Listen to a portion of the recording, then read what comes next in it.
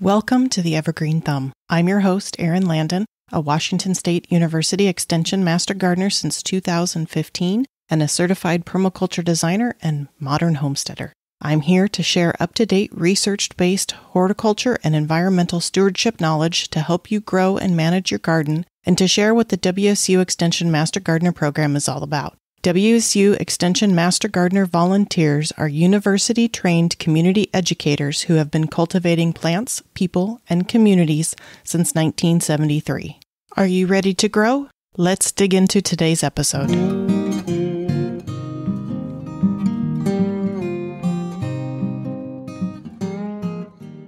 Welcome to episode 12 of the Evergreen Thumb. Today, we're going to be digging into the basics of soil biology. But first, we want to go over the January gardening calendar.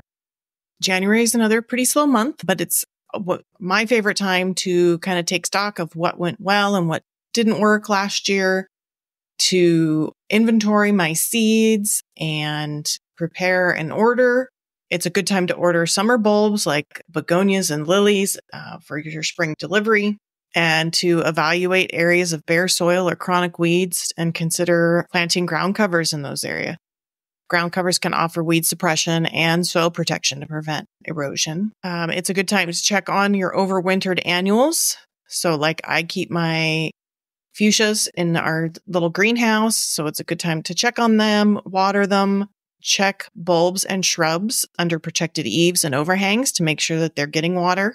And spring bulbs can still be planted as long as the ground isn't soggy or frozen. So if you didn't get your bulbs in time or you never got around to putting them in the fall, you can still do it as long as your soil isn't soggy or frozen. They may not bloom this year, but they'll be in the ground and preparing for bloom for next year. Check sheltered annuals for insects, particularly aphids, and treat if necessary. If you're interested in forcing blooms, you can bring in flowering quince, forsythia, or witch hazel to force the blooming. Soak the branches in tepid water. Trim amaryllis stems to the bulb once the flowers drop their petals. Be sure to rinse or wipe dusty houseplants with tepid water. But don't fertilize indoor plants or house plants. They need kind of downtime in the winter as well. So refrain from fertilizing. And monitor houseplants for insects and treat as necessary. I know in the winter we bring in our Meyer lemon and it tends to have scale, and because it's out of sight, it's in our well house where it's protected from frost. It's easy for the scale to get out of control because I'm not seeing the tree every day and monitoring the scale and dealing with that as it happens. If you need help diagnosing a pest issue, be sure to contact your local extension office and they will get you in touch with local master gardeners. That sums up the January calendar. It's pretty minimal still. There's not a whole lot going on, but it's a big planning month, especially for me. I love to plan. I also plan out when I'm going to do my pruning. I plan out what type of garden projects we have for this year. We're going to be building 6 more raised beds in our vegetable garden. And hopefully we will also get some cross fencing done in the back half of our property. So this is a good time for planning because it's rarely decent enough weather to get outside and get anything done. My other goal for January is to get the garden beds that I didn't get cleaned up in the fall and get those cleaned up and ready for spring. I'll cut the corn stalks off at the ground and relieve roots. Leave the roots in the ground whenever you can. So yeah, that pretty much covers January. All right, so let's jump into today's episode. So today I am going to talk about how to understand soil as a living ecosystem, including an overview of the soil food web and some of the organisms that are present in soil. Then I'll talk about more specifics about the players in soil biology and their different roles in soil health. Then we'll move on to organic matter and nutrient cycling and the importance of organic matter in soil and how organisms affect nutrient cycling for plant uptake. And finally, we'll talk about building healthy soil and the principles of soil health. So to start off real basic, I want to talk about what soil is and what soil biology is. Soil is a mixture of minerals, organic matter, air, and water. And together they support the life of plants and organisms. So healthy soil regulates water, it sustains plant and animal life, it filters and buffers pollutants, it cycles nutrients, and provides physical stability as a medium for plants. Soil is a living ecosystem. It is alive. And the types of species present in soil depends on conditions including temperature, moisture, aeration, pH, pore size, and the types of food sources. So in drier climates, ants or termites or other invertebrates will serve similar functions that worms perform in wetter climates. But in most ecosystems, more life and diversity lives below soil level than lives above. And 1 cup of soil can contain as many bacteria as there are people on Earth.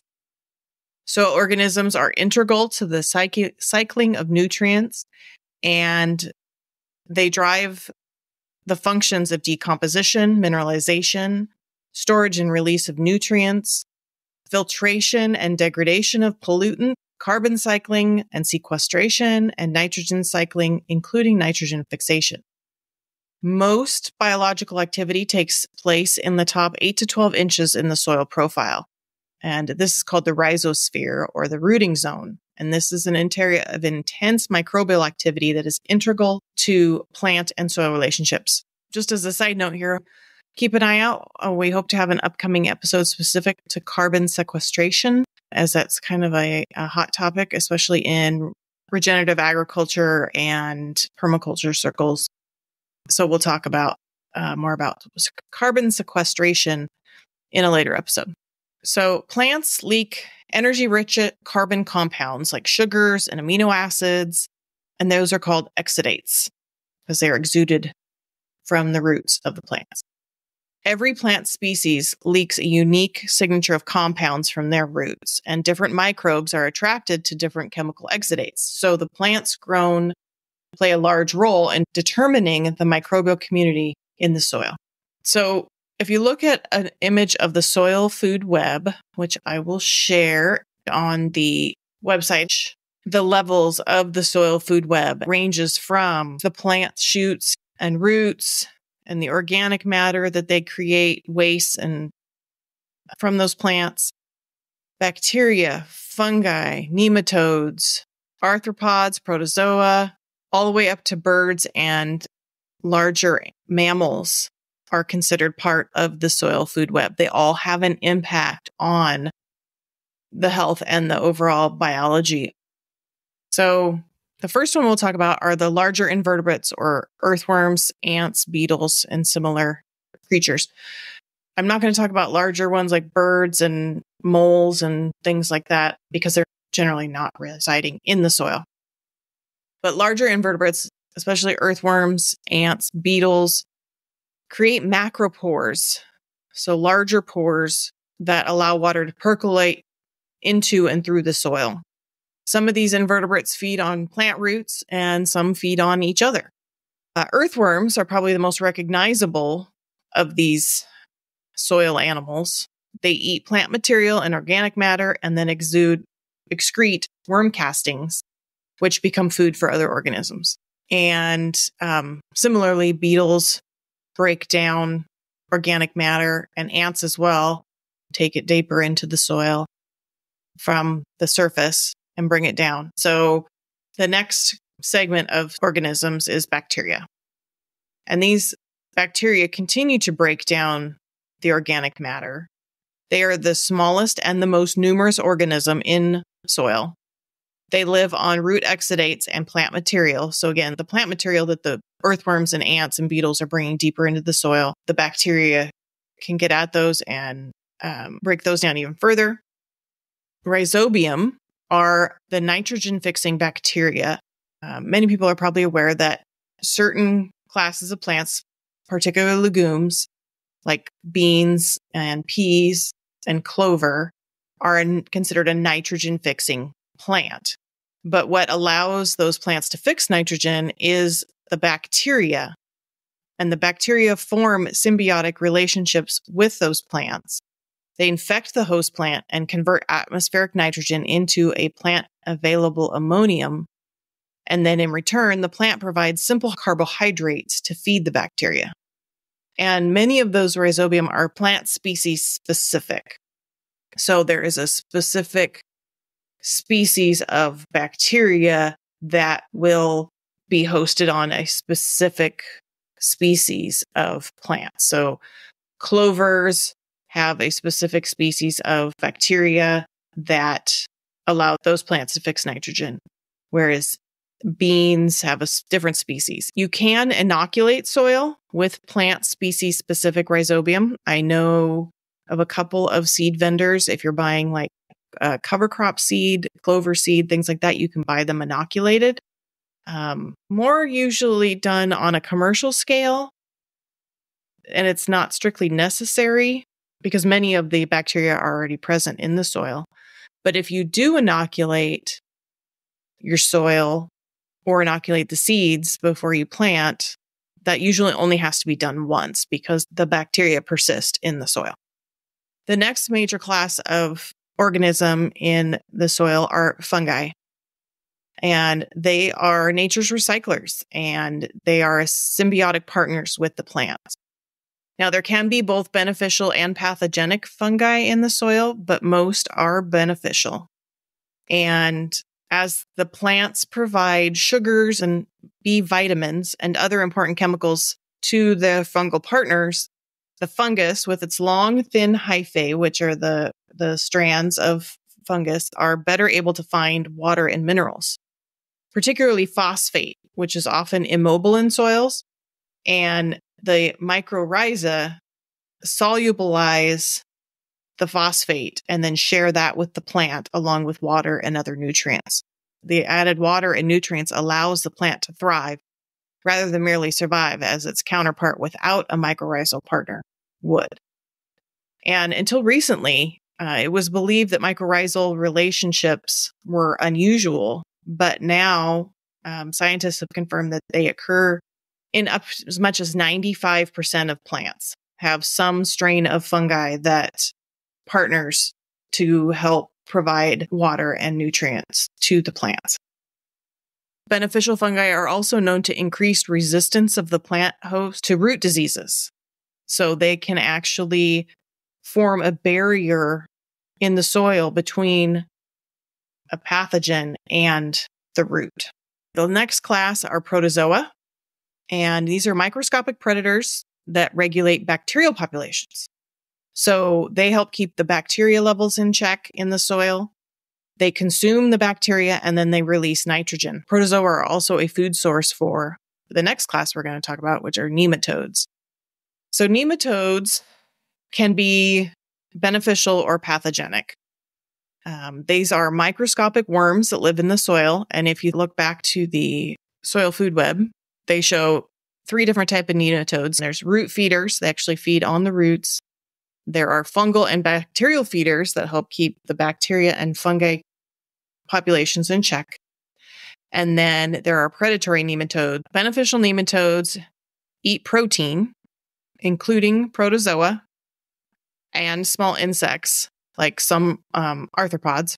But they also can serve as a biological control for root weevils and cutworms, Japanese beetle, and more than 250 other soil pests by predating on those pests. So, and then they excrete nitrogen, which is also available to plants. So you see, nitrogen is a common theme. A lot of these are providing nitrogen to the plants. Okay, so now we're going to talk about soil organic matter and nutrient cycling. Organic matter in the soil can be living or dead. And the soil food web and the organisms that create it are the living part of soil organic matter. The living portion represents approximately 15% of the total soil organic matter. And those microorganisms, including insects and earthworms, get their energy and nutrients by breaking down organic residues in the soil.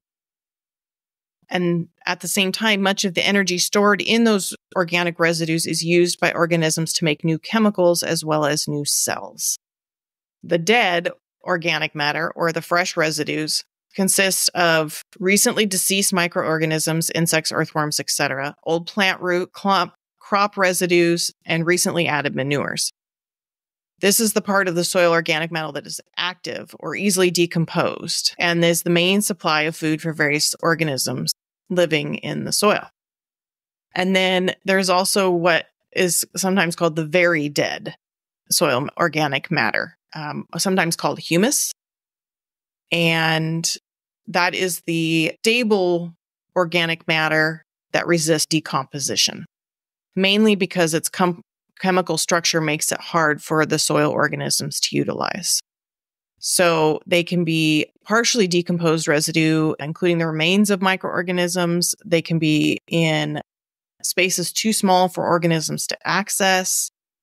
When these aggregates are broken up by freezing and thawing cycles or by tillage and can be made accessible to microorganisms, then they are readily decomposed.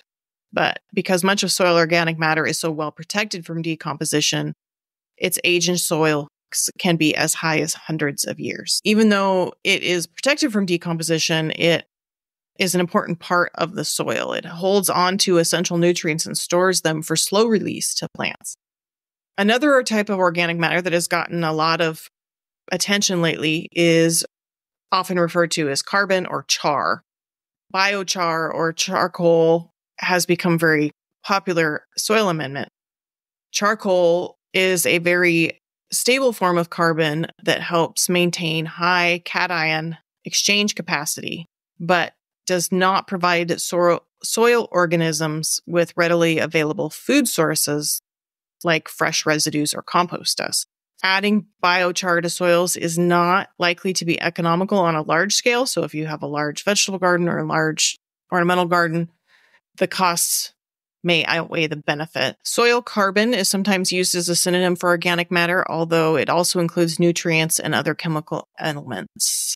Soil organic matter is so important because it is the very foundation for healthy and productive soils. It's true that you can grow plants in soils with little organic matter, though it becomes increasingly difficult because of problems with fertility, water availability, etc., and it affects the health and yield of gardens and requires even higher levels of inputs such as fertilizers and irrigation and pesticides. Most of the nutrients in soil organic matter can't be used by plants as long as those nutrients exist as part of a large organic molecules.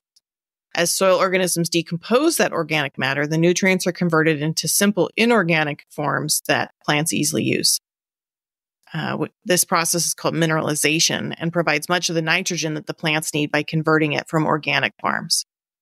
So, like I said, the proteins are converted to ammonium, which then can be used by another organism and then converted to nitrate. And most plants take the majority of their nitrogen from soils in the form of nitrate. Like I said, with phosphate, that other organisms or plants can use. Indirectly, the substance produced by microorganisms promote better root growth and healthier roots, allowing the plants to take up nutrients more easily.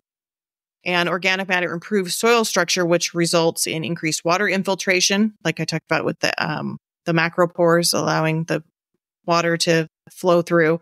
It increases the water holding capacity of the soil, which results in better plant health and allows movement of mobile nutrients like nitrates to the root zone.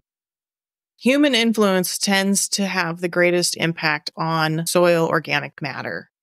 Erosion has drastically reduced the amount of total organic matter stored in many soils, especially agricultural soils.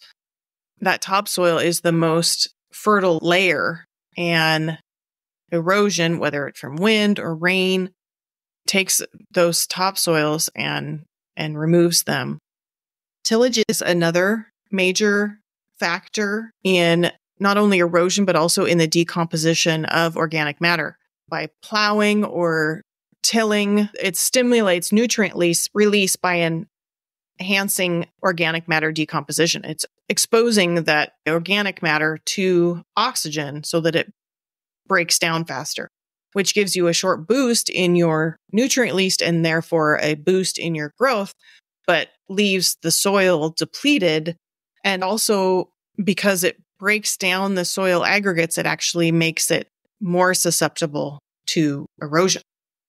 Some ways to increase organic matter in your soil are to use cover crops and allow those to break down on the soil surface for like your vegetable gardens, mulching with leaves, adding manure and compost, top dressing. You really don't need to till it in. If you just top dress it, those larger soil organisms like earthworms and beetles and ants will pull a lot of that necessary organic matter down into the soil for you. Let them do the work. If you listen to my last episode on Introduction to Permaculture, a lot of permaculture concepts rely on letting nature do the work for you.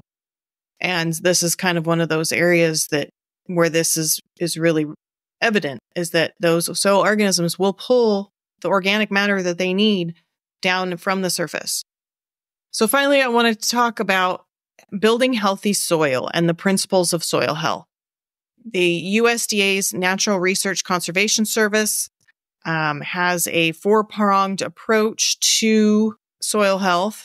And also there's a great book by Gabe Brown, Dirt to Soil. Throughout the book, he talks about his experiences and working closely with USDA to improve overall soil health for cropping systems. But there's a lot in this book that you can take to using in your home gardens as well. So the first soil health principle, and I already kind of touched on this, is limited disturbance, no till. Like I said, tilling breaks down the soil structure. It breaks up the aggregates and compacts the soil and all those pores that the organisms have created to allow water filtration. It breaks down all of that structure, and so that reduces oxygen in the soil that the organisms need to survive. It inhibits water infiltration, and it breaks down those soil aggregates. Tilling also influences the amount of topsoil erosion. It increases the rate of decomposition of organic matter. So you'll get a short-term, like I said, you get a short-term burst of nutrient release, but then you also end up with less organic matter because it's all breaking down much more quickly. Tilling also destroys the mycorrhizal networks that are connecting the fungi to the plants, and those networks actually also connect plants together. They actually provide a channel of communication for plants. When a plant is attacked by insects, it can actually send a signal to a neighboring plant via the mycorrhiza that warns it of the attack and allows it to trigger a release of volatile organic compounds that attract that insect's predators. So with tilling, you're breaking up those mycorrhizae and preventing that communication and the protection that the fungi provide to the roots from pathogens as a physical barrier. The second principle of soil health is armor. I kind of joke that Mother Nature is modest. She likes to stay covered. So bare soil is a vector for erosion, whether it be, heavy rainfalls or wind, kind of like we talked about. But using cover cropping and green manures help to hold soil in place. Woody mulches are another great way to cover the soil to help with erosion. Those wood chips also make a good environment for fungal spores. We had wood chips brought in one time that we had put under some apple trees. And the following year, we actually had morel mushrooms come up. And that was the first time we'd ever seen morels on our property. So we think that it actually came in on the wood chips, but because the spores of the morels actually do really well in the leaf litter of apple trees, it created a perfect environment for those morels to proliferate. So the third principle of soil health is allowing for a diversity of plant and animal species. So using fungicides and bactericides on your soil kill those soil organisms. They will kill the beneficial bacteria that assist the mycorrhizal activity to form the nitrogen nodules on legumes.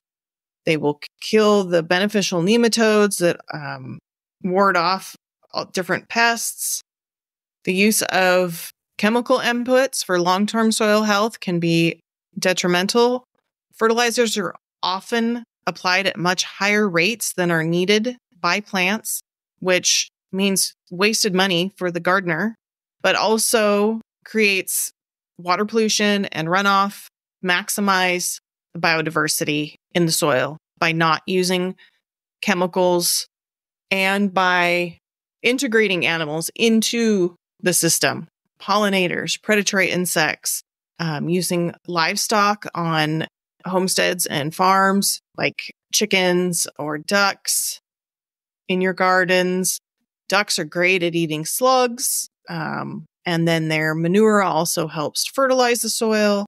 So when you have a diversity of plants, you have a diversity of soil organisms and pollinators. And so avoiding unnecessary chemical usage helps protect not just the soil food web, but pollinators, predatory insects, and things like that as well. And then finally, maximize the presence of living roots. So using living mulches is another way to think of it. Low ground covers like strawberries or kinnikinnick are great ways to cover the soil. Like I mentioned before, avoid uncovered soil. Those ground covers facilitate the mycorrhizal networks between plants, but also keeping living roots in the soil helps to create those macropores for water to infiltrate. And so cover cropping, you've got those live roots in the soil. And, when you cut them down, the roots do die, but then they leave the macropores. They leave food sources for the microorganisms and create just more activity and organism activity in the soil. So in summary, the USDA's 4 principles of soil health are minimize disturbance using no-till practices, maximizing biodiversity is the second principle, improving pollinator habitat and rotating crops and those kinds of things.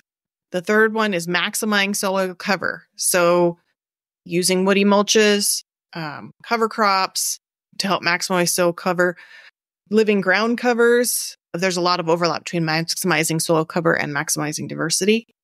Then the fourth principle is maximizing living roots. So that helps to increase water infiltration and increases the available food for microorganisms. So that kind of wraps up the basics of soil biology. I hope it was not too technical. Sometimes I forget what other people don't know. So if there is a principle or a term or something that I've used, feel free to email me, hello@theevergreenthumb.org, and I'm happy to answer your questions. So just to kind of review our key takeaways, soil is alive. It is a living ecosystem. The key players in soil biology include large invertebrates such as earthworms and beetles, bacteria, including the rhizobium that allow the symbiotic relationship of fixing nitrogen, fungi, which improve resistance of the host plant to root diseases and form mycorrhizal relationships that help share water and other nutrients with the plant. Protozoa consume bacteria and release nitrogen. They keep bacterial populations in check. And they feed the last category, which are nematodes. Not only do they eat protozoa, but they eat small insects and can be biological control for over 250 soil pests. Organic matter is what feeds the microorganisms. So use cover cropping, mulches, compost to add organic matter to the soil. And finally, the 4 principles of building healthy soil are limited disturbance, maximizing biodiversity, maximizing living roots, and maximizing soil cover. I hope this has been useful for you. Thanks for tuning in. And I would like to invite you to share this episode with fellow gardeners who are interested in soil health and soil biology. Thanks for listening. Thank you for joining us on this episode of The Evergreen Thumb, brought to you by the WSU Extension Master Gardener Program volunteers and sponsored by the Master Gardener Foundation of Washington State. We hope that today's discussion has inspired and equipped you with valuable insights to nurture your garden. The Master Gardener Foundation of Washington State is a nonprofit organization whose primary purpose is to provide unifying support and advocacy for WSU Extension Master Gardener programs throughout Washington State. To support the Master Gardener Foundation of Washington State, visit www.mastergardenerfoundation.org/donate. Whether you're an experienced master gardener or just starting out, the WSU Extension Master Gardener Program is here to support you every step of the way. WSU Extension Master Gardeners empower and sustain diverse communities with relevant, unbiased, research-based horticulture education. Reach out to your local WSU Extension office to connect with master gardeners and tap into a wealth of resources that can help you achieve gardening success. To learn more about the program or how to become a master gardener, visit mastergardener.wsu.edu/get-involved. If you enjoyed today's episode and want to stay connected with us, be sure to subscribe to future episodes filled with expert tips, fascinating stories, and practical advice. Don't forget to leave a review and share it with fellow gardeners to spread the joy of gardening. Questions or comments to be addressed in future episodes can be sent to hello@theevergreenthumb.org. The views, thoughts, and opinions expressed by guests of this podcast are their own and do not imply endorsement by Washington State University or the Master Gardener Foundation of Washington State.